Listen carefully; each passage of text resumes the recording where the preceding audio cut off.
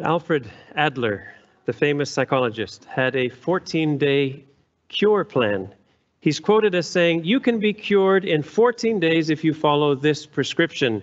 Try to think every day how you can please someone." And he put an ad once in a paper claiming that he could cure anyone of any mental or emotional difficulty in just those 14 days. And one day, a woman who was extremely lonely came to see Adler.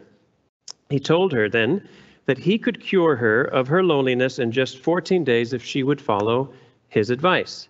She wasn't very enthusiastic, but still she asked, "What do you want me to do?" And Adler replied, "If you will do something for someone else every day for 14 days, at the end of that time, your loneliness will be gone." "Why should I do anything for someone else?" she protested. "No one ever does anything for me." And supposedly, Adler joked, "Well, maybe for you it will take 21 days. He is famously quoted as saying, "To be human means to feel inferior." Well, thankfully, we don't have to go to Adler for the cure of loneliness, or to him for the cure of any of the struggles of our human condition. We have God's word, which reveals to us the cure for the human condition, and it gives us a hope for an abundant life and for eternal glory. And that's where we're going to turn to today, his word. But sometimes I think you'll agree with me, the Christian life can be a struggle.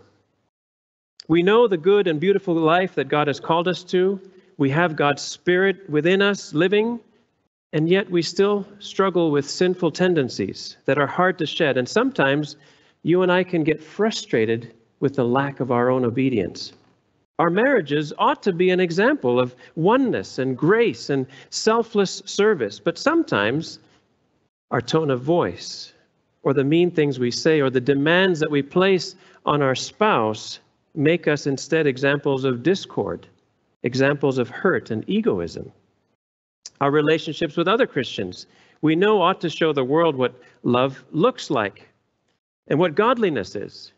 But then in some church gatherings, we sometimes see the members being backbiters or refusing to speak to each other, or even sometimes hating one another. We know we ought to be examples of gentleness, of faithfulness, of self-control. But then under some circumstances, perhaps the stress is just enough, or the pressure, and then we explode in anger, or we say mean things to someone we love and abandon the loyalty we once had for a friend. Well, today we're going to learn why that struggle actually exists for the Christian, but also we're going to learn the pathway towards becoming the people that God wants us to be. For us to become the right living person that looks a lot more like Jesus, God's Son. Because Paul will give us 3 imperative verbs, that is, 3 verbs which are commands, telling us here's what you need to do, instructions. And so I've divided today's message into 3 points. And I want us to understand today that yes, our human condition is altogether affected by sin, affected negatively. But here's the thing, God has set us free from sin so that we can live and be his instruments of righteousness. We have to understand a few things, though, that he has redeemed us from one dominion that's ruled by sin and cursed to die, and he's brought us into his dominion, where we now live a righteous life to God. We live under a new authority, not the law, but grace. And so in today's passage, Romans chapter 6, we're going to look at verse 11 through 14. I know perhaps sometimes some on the screen may be chapter 6, verse 12 to 14, but we need to understand verse 11 first as the first of these 3 imperatives. And see if you can identify them as we read them. What are the 3 things that Paul is commanding us as Christians to do? Romans chapter 6, 11 through 14. So you also must consider yourselves dead to sin and alive to God in Christ Jesus. That verse contained the first one. Did you notice it? Consider yourselves dead to sin and alive to God. Verse 12, let not sin therefore reign in your mortal body to make you obey its passions. There was the second imperative in the negative form. Let not sin reign in your mortal bodies. And then verse 13, do not present your members as sin as instruments for unrighteousness, but present yourselves to God as those who have been brought from death to life, and your members to God as instruments for righteousness. For sin will have no dominion over you, since you are not under law, but under grace. Did you notice the imperative there? It's the word present, and it's mentioned twice. Do not present, and then instead present. All right? So those are the 3 points that we have today. Let's take a look, first of all, at verse 11. Consider yourselves dead to sin and alive to God. Now, if you've been following along here, you'll remember that chapter 6 and 7 in Romans are essentially Paul's address to 3 questions that could arise, because he made a bold assertion in chapter 5, verse 20. He made this bold assertion that says, where sin increased, God's grace abounded all the more. And he's just gone through explaining that the gospel of Jesus Christ is God's power to save all who believe God for their righteousness. And he talked about whether you're Jewish or you're Gentile, whether you have the law and the circumcision or if you don't. All have sinned, he says. No one is righteousness, but all who believe God for their righteousness, they are the ones who will be saved. And that means believing in the death and burial and resurrection of Jesus, his Son, and receiving his perfect righteousness as a gift counted to us, and then we won't be judged for our sins. But what about those who've sinned so much? Those who've sinned so greatly? What about all of their heinous sins? Will they also be forgiven? Can they also be reconciled to God? And this is Paul's answer in all of chapter 6. Yes, absolutely. Because God's grace is not like our sins. It's greater than our sins. Where sin increased, grace abounded all the more. Now, I know that there's people who have tried not to sin. They've thought of being good people. If they've been living by the golden rule, doing unto others, following the sacraments of the church, living religiously, their protest can almost be anticipated when Paul says, grace is greater than sin. Because if sins can just be forgiven by God, if indeed no matter how many sins or how great they are, God's grace will just abound even more to me, then can't I just say that I now believe in Jesus, I receive his grace, I'm forgiven, and then I can go live my life indulging myself in every sinful way that I please, right? That's the natural response of someone who has been living under the law, someone who's been trying to live a just and righteous life. Have you heard anyone respond like that when you share the gospel with them? That you can actually be forgiven of all your sins? That you don't have to pay for your sins? That their response would be, well, then I could just go on sinning, couldn't I? Well, Paul has anticipated that question. Are we going to continue in sin that grace may abound? That's how chapter 6 begins. And then he demonstrates that the question, if you ask that question, that means you've completely misunderstood this grace of God that saves us. And today we reach the conclusion of that response. And then you'll notice in the coming weeks, it brings up another objection, which he also answers, which brings up a third objection, which he also answers. But today we reach the conclusion of his response and the essence to the question of, are we to continue in sin that grace may abound? Is this: we wouldn't continue in sin, because believing in Jesus means dying to sin, like Jesus did, and living a new life that we live to God, like Jesus did. And that's why he ends in verse 14, we are not under law, but under grace, because receiving his grace means our sins are forgiven, but also that we are no longer under the dominion where sin is our ruler. Instead, we are in a dominion where Christ is our ruler. So we are, and we can only be dead to sin and alive to God if we are in Christ.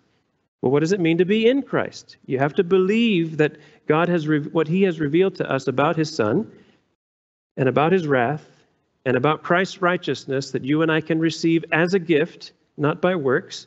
And when we are in Christ, it means that Christ is now our representative, and everything that he has won by his redemption is also true and beneficial to us. That's what it means when we are in Christ. So the first thing we have to do for us to really experience this Christian life that God has intended for us is that we have to consider ourselves already dead to sin and alive to God in Christ Jesus. For us to truly live a life that's set free from sin, we have to make this first, very intellectual, first step of faith.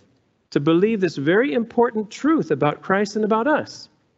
Because we begin to live a life that's set free from sin when we accept the fact that, first of all, Christ has died and lives again. And because I am now in Christ, I have died with Christ, and in him I live again. And so we have to consider ourselves dead to sin and today alive to God in Christ Jesus. And this word here, maybe you remember back in September when we talked about counted or considered. It can sometimes be translated to be reckoned or credited. It appears 40 times in the New Testament, and 19 of those times are in the book of Romans. And of those 19 times, if you'll remember in chapter 4, 11 times Paul mentions this word about being counted, as he was trying to explain to us how Abraham believed what God had said to him about he and Sarah becoming parents for the very first time. At their age, that's humanly impossible. But Abraham believed God anyway. And Paul says that that faith was counted to him as righteousness. And perhaps you'll also remember how Paul would quote David. And not only can righteousness be counted to you, but also sin can not be counted against you, as he explained about David's situation in David's psalm. And so none of those instances where counted is used were imperatives. They were indicatives, meaning this is already true, that God has counted Abraham's faith to him as righteousness. But here we have an imperative for us. In chapter 6, verse 11, Paul is giving us an instruction, telling us to count, to reckon, to consider ourselves dead to sin and alive to God.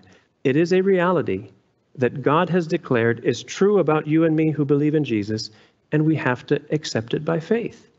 And if we accept it by faith, then we live like it's true. Take an example. You have someone that works for you on Monday that you tell them, you have to complete this product review by Thursday, because on Friday I have to present this product review to the board of directors, and I need your work. Because without it, you might as well not meet with the board of directors. Your presentation is incomplete. So you tell this colleague of yours on Monday, I need it by Thursday. And you emphasize to them, I have to tell the board today if we're not meeting on Friday. And confidently, your employee says to you, consider it done. Is it done? No. But what he's telling you is that it will be by Thursday, and he will personally ensure it. He's saying to you, count on me, right? As though the product review was indeed finished. Now, you have to be wise, depending on how well you trust this person. Look at his work in the past, whether or not you can truly count on him as he's asking you to do, right? And then whether or not you should then make that decision to tell the board of directors the meeting's off, right? But thankfully, God is not like your employee, because God is sovereign. Nothing can overrule him. God is all-powerful. He can indeed keep every promise that he makes. God is creator, and as creator, God can even declare things into reality. So we just have to be aware of who we are in Christ. And who we are in Christ means that you and I live in two very distinct realities. Because of our faith in Jesus, we live in a reality, a dominion, a kingdom that is ruled by Christ. A kingdom that will last forever. Because we believe he was crucified. We believe he was raised from the dead. And there's plenty of historical evidence and eyewitness accounts for us to believe that. And we must therefore also believe that our old self, the one that was identified with Adam's sin, the one ruled by sin, the one under judgment of the law, was also crucified with Christ so that we can live a new life in him. So we live this reality of being in the dominion and the kingdom of Christ, but at the same time, we're currently living out this reality in our human bodies here on this earth, which we won't shed, these bodies we won't shed until one day we finally succumb either to disease, sickness, age, or physical destruction. But today, already today, we now live under grace. And as Paul says in verse 14, sin will have no dominion over you. So even though sin has no dominion over us, Paul still has an imperative for us. That's coming in verse 12, to not let sin reign over us. But first, for us to finish this point, we must consider it done. that we are already dead to sin and alive to God because we are in Christ Jesus, and by that we can live accordingly because God says it's done. And every action that you make springs from what you believe. How do I know what you believe? I can tell by your actions. If you board a plane that you hope will take you to the United States or wherever else it will take you, then you do so believing that all of the maintenance that was done on the plane was in good order, right? And if someone were to convince you that they saw the pilots in the bar a couple hours prior, and you believed that person, most likely you wouldn't get on that plane, right? So your actions display what it is you truly believe. And so the first thing we have to do is to believe that we truly are dead to sin and alive to God in Christ. And then comes the second imperative. Therefore, because you are dead to sin and alive to God, therefore, do not let sin reign in your mortal bodies, that you would obey its passions. So here we are living in this reality of a dominion ruled by Christ, but living in these bodies that were once living in the dominion ruled by sin. And so you and I will still experience these fleshly passions, these desires and lusts and yearnings and cravings and longings, all of which seek fulfillment. But the key is here. You don't have to obey them anymore, especially because we now belong to Christ, are ruled by Him. We have an enemy that longs to see us still obeying the passions of our mortal bodies as though sin still had dominion over us. But let us remember, sin no longer has dominion over us, and death no longer has dominion over us. And therefore, let not sin reign in your mortal body. The word here for reign is the word for king or kingdom, rulership. And the word for dominion is really the word for Lord. And it's very much closely related. If you have a king, obviously he's your Lord. If he's reigning over you, you're in his dominion. And it's the idea is similar to someone who has authority over you, mastery over you, someone you have to obey and submit to, surrender to. But it's an imperative verb here for us. Let it not reign. Do not let sin reign. What could reign over us? Sin. In what? In our mortal bodies. To make us do what? To obey its passions. So we are experiencing the reality of being in Christ, being under His authority and lordship. But while we do so, we still exist in these earthly mortal bodies that are temporary, that are physical, and these bodies still have passions. So the Greek word simply means a desire or craving. There's no distinction between evil desires or desires unless the context merits it. And so very often in the New Testament, when the New Testament uses this word passions, oftentimes in the context you can tell it's evil passions it's speaking of, like lusts or covetousness. Because our bodies have very natural desires. We all require feeding constantly, some of us. Sleep.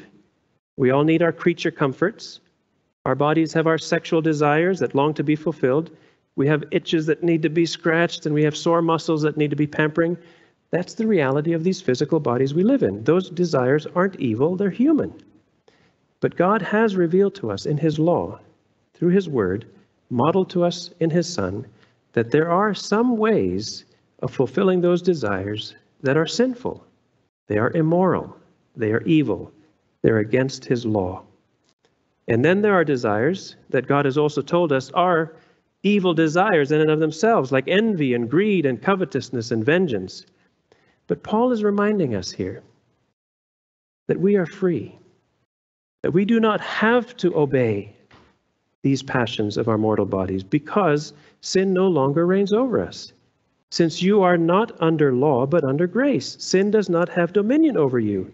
You do not have to let it reign. It is possible for you to submit to its power, but you are not obligated to. As the old Puritans used to say, God does not take away our ability to sin. He gives us the power not to sin. So we have to we must not allow sin to reign over us because sin will have no dominion over us. And this is a very important truth. You and I, who are followers of Christ, are today under His authority. And it makes all the difference for us to realize we live under His authority if we want to experience the freedom that we have in Christ. So Paul is here using a present tense indicative to describe this very present reality. You are under grace. And then he uses a future tense indicative to describe the future that we want to experience. Sin will have no dominion over you, but it still requires obedience on our part. And therefore there is, in the present tense imperative, let not sin reign over you. Here's another quote from a commentator, Douglas Moo. The victory over sin that God has won for us in Christ is a victory that must be appropriated. Putting away those sins that plague us will be no automatic process, something that will happen without our cooperation. No, Paul insists, a determination of our own will is called for to turn what has happened in principle into actuality.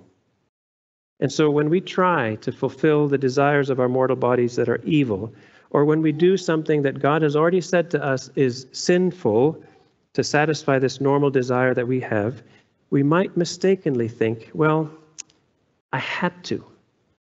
Or we might try to justify the deed by saying, I couldn't help it. Or the sheepish words of someone who says, the devil made me do it. Oh, how the devil would love for you to say that, because he wants you to believe that you are still under his authority and under the authority of sin.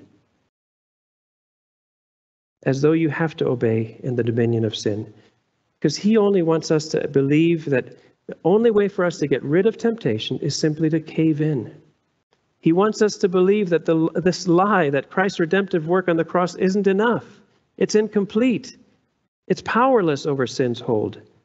But do you believe the truth? Do you believe what God says about you? And will you then make a conscious decision not to allow sin to reign over you? Because you too now are dead to sin and alive to God. It may take time. And over time we become more mature in our faith to get to where we can say no every time to every temptation. Or perhaps when we get to that point where we have that much self-control that when that passion rises, that stressful situation where we want to respond in anger or say something mean, that by God's grace we'll have the self-control not to say it or not to express it or not to do what we're supposed to. Let me give you an illustration. I've never served in the military, but I know some who do and who still are serving in the military. And you can imagine that under the authority of a general, an army person has to always stand to attention. As soon as the general enters the room, they must stand to attention, I assume salute as well. And then not until the general says at ease can they be at ease. But you can imagine someone who's been serving a career in the army, that when they one day retire and they're just at ease at a dinner party or having drinks with someone else, and the general they used to serve under walks in. You can imagine that for that retired colonel or whatever rank that he had, he might suddenly or she might suddenly feel like the need to raise their shoulders up and stand to attention and wait for the words that say, at ease, soldier. Even though they're no longer under the authority of that general. But it's just that natural habit, that natural reaction that comes when you suddenly see the person that you used to be under authority. And I've talked to these military guys, and they say it's true. Daryl, last week, who you also heard the testimony of, he says that even as he walks by, he feels his arm like wants to come up to get his salute ready, but then he has to realize, no, I don't have to salute anymore, because he is retired. You still serve your country, but you're no longer under that authority that you may have been under before until you retired. Well, similarly, sometimes those old habits die hard. And sometimes we need to still remind ourselves that we are set free from that authority. Not that that authority may have been a tyranny or a difficult authority to live under, but certainly sin and death were a tyranny.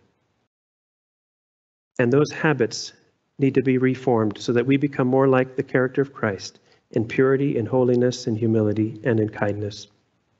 Now, would we really continue in sin now that we're set free? That's really the question. By no means, says Paul. Of course not. You wouldn't want to go back and serve the tyranny and the abusive authority of sin. You wouldn't want to go back to indulging your sinful passions of your body because you find much greater pleasure being satisfied in the longings of the Holy Spirit.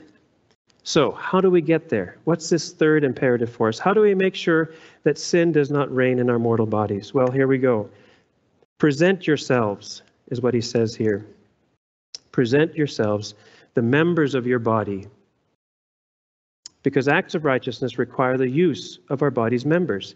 And so these verses we've looked at today are a great example of what it means that God has already accomplished something in us, and yet there's a command for what we have to do to experience that reality on a daily basis. Because for while we were under the law, we were subject to the curse of the law. And we failed miserably to abide by everything that we were commanded. But we've been rescued from under the law.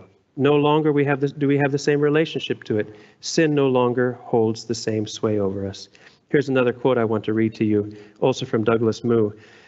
The battle is a spiritual one, but it is fought and won or lost in the daily decisions the believer makes about how to use his body. See, we still have our mortal bodies. We live in them, and it is still capable of doing something that God will call sinful. But we don't have to anymore. And so that's why he says, do not present your members to sin as instruments of unrighteousness.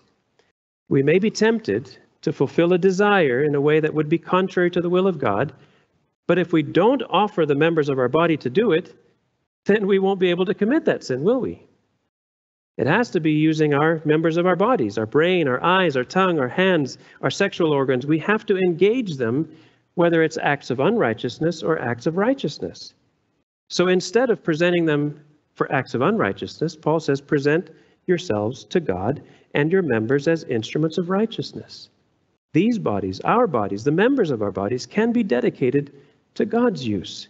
He can use them as instruments for righteousness, for good deeds, for edifying words, for helpful actions, for life-saving endeavors, for caring for the sick, for feeding someone who's hungry, for doing productive work to provide for our families.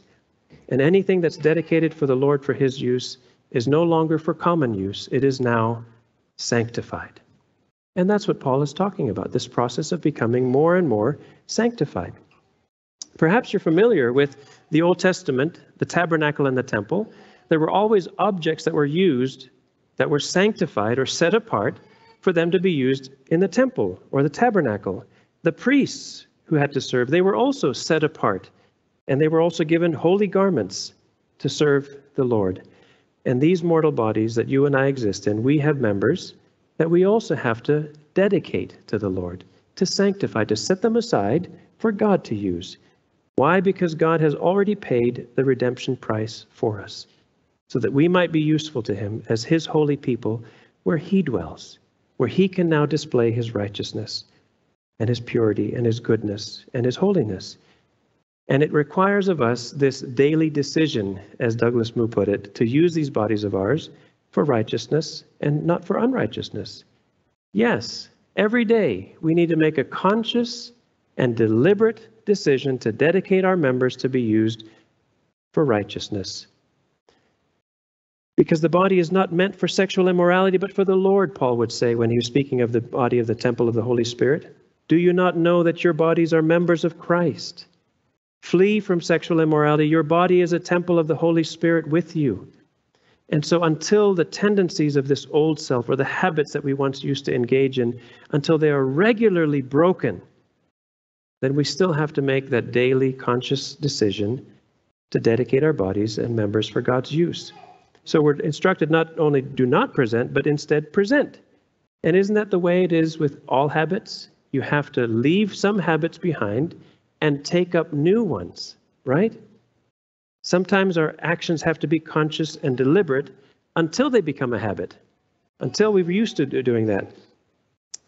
Because a long-term habit then becomes a description of your character. Let me give you another example. Maybe you are characterized as a messy, disorganized person, okay? And then the person you marry happens to be someone who loves neatness and orderliness. How are you going to live together? If you are always a messy person, you always leave your bed unmade, and you never put your clean clothes away. Well, the way you become that way is every day you make that conscious decision that when you step out of bed, the first thing you do is you make your bed.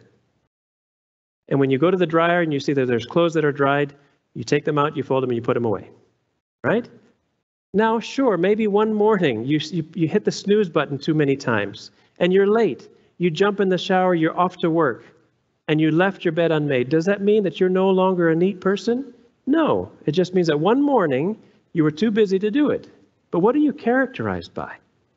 You see, that's the point, is that when you put something into habit again and again, then people know you as a neat and orderly person, or in the other case, a messy, disorganized person, right? But in order for you to go from a messy, disorderly person to someone who's neat and tidy and known for it, it requires a daily decision to do that. And that's the thing. When you sow an action, you'll reap a habit. And when you sow a habit, you'll reap a character. Even Ralph Waldo Emerson is quoted as saying, you sow a thought and you reap an action. You sow an action and you reap a habit. You sow a habit and you reap a character. And you sow a character and you reap a destiny. And that's the way it is with any character qualities, whether you're talking about a healthy diet, a healthy lifestyle, healthy relationships. A single deviation does not describe your character. So don't let a single lapse in judgment or momentary weakness determine the rest of your trajectory to this freedom in Christ, this life that you can live in God, in righteousness. If you give in to temptation, or if a stressful situation causes you to respond in anger, don't let that make you believe that you'll never be Christ-like and that you'll always fail. You're not characterized by one action. You're characterized by a lifetime of habits. I can almost imagine some of you, perhaps you're on a first date with someone, and you find out the other person enjoys running as their hobby. And it just so happened that morning you set your New Year's resolution in place, and you for the first time you ran that morning.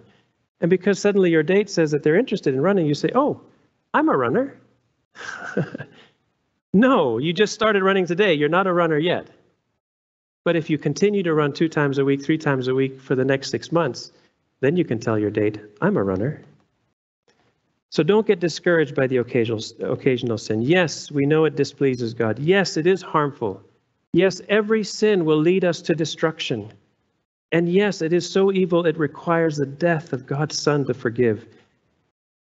But God tells us as well that if we turn away from our sin and if we ask for forgiveness, that His grace is greater than our sin.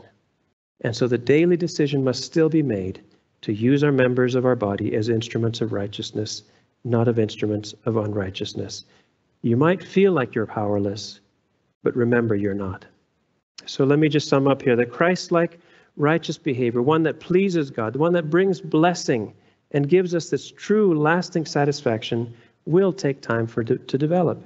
And yes, sometimes God makes an instantaneous, miraculous transformation in one particular area of our life. Praise God for that.